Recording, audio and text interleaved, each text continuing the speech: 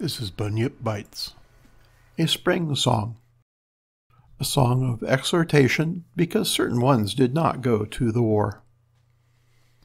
I strike on my drum, I, the skillful singer, that I may arouse, that I may fire our friends who think of nothing, to whose minds, ploughed in sleep, the dawn has not appeared, over whom are yet spread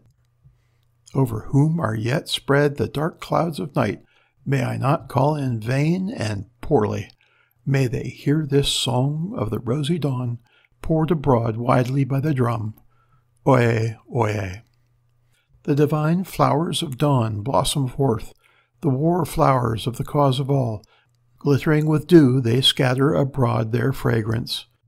Bring them hither, that they be not hidden nor bloom in vain, that they may rejoice you, our friends, and not in vain shall be the flowers, the living, colored, brilliant flowers.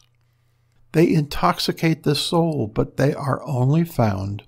They blossom only in the lofty mountains, on the broad plains where glorious war finds its home. There is where the eagles gather in bands of 60s, there the tigers roar, there the various beloved stones rain down, there the various dear children are cut to pieces, there the youths are split into shards and ground into fragments.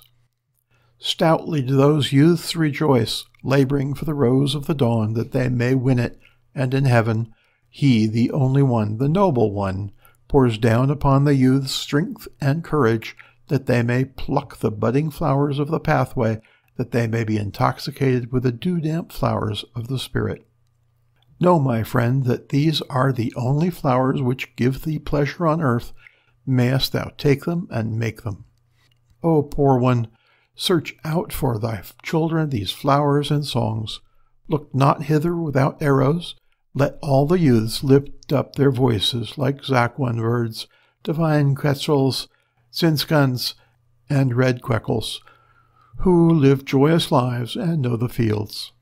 O youths, here there are skilled men in the flowers of shields, and the flowers of the pendant eagle plumes, the yellow flowers which they grasp. They pour forth noble songs, noble flowers. They make payment with their blood.